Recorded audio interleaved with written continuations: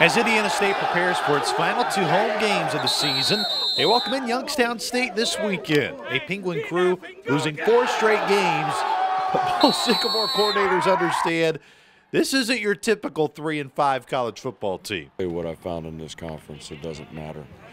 You know, you can't look at that because they're all good. They're all good. I mean, but that's why 5 or 6 teams are going to get into the playoffs because of how good this conference is. The football that's played, you know, the level of consistency week in and week out that you have to have, and the depth that you have to have.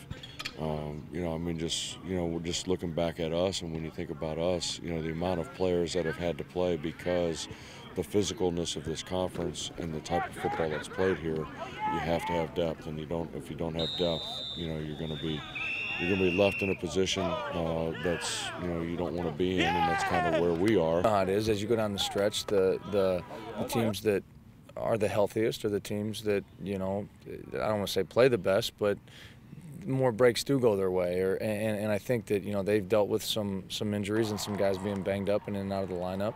And like you said, have played some really good football teams, and maybe are a play away here or there. You know, they've got a tough one, you know, up at South Dakota the week before we go there. They've got you know, they come back home and it's North Dakota State in overtime. And I mean, it's just, those are some really good football teams that like you said, they're a play away from knocking those guys off. This Saturday, there are questions on who will be the signal caller for Youngstown State and Bo Pelini's squad.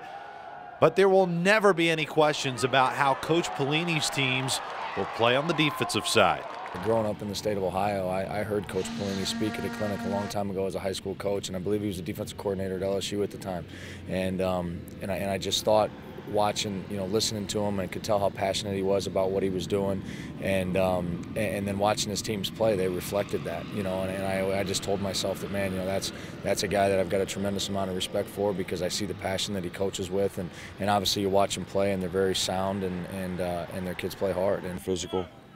They're fast, they hit. You know, his coverage schemes are a lot different than you know, what you normally see. And they get right up in you, and they're going to play hard and physical, and they're going to play fast. They've always done that. They definitely reflect their coach on the field, and you can see that. Offensively, for Indiana State this season, missed opportunities wasn't just the theme on Saturday in Springfield. It has been the storyline all year long in the eyes of offensive coordinator Jeff Iklinski. It's been the story of our season. You know, other than Liberty, we connected on everything. And every other game that we've played in are all the near misses, and that's where we are.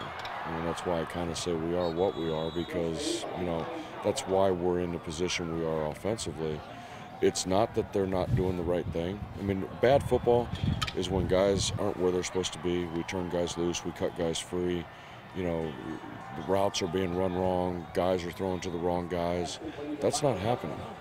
And so now it comes down to an execution part of the actual physical part of doing it, and that's where we lack. For the Indiana State defense this weekend, working on eye discipline and limiting big-time plays from the opposition, the main point of emphasis for defensive coordinator Brad Wilson. It's just a continued emphasis. I think that for the most part, our guys have continued to give us what we've emphasized and give us what's been demanded. And I think that as long as you continue to demand certain things and emphasize certain things, and it might be day one stuff, and those are the things that you can't ever forget. You can't ever forget about just the fundamentals and the overall techniques of your position, because I don't care what scheme you draw up. If you've got bad eye discipline, then cover 3, cover 2, cover 4, man, it doesn't matter. None of it's going to work. We have more on Sycamore football as they prepare for the Penguins this weekend in Terre Haute. Break us down. So be sure to stay locked in right here to GoSycamores.com.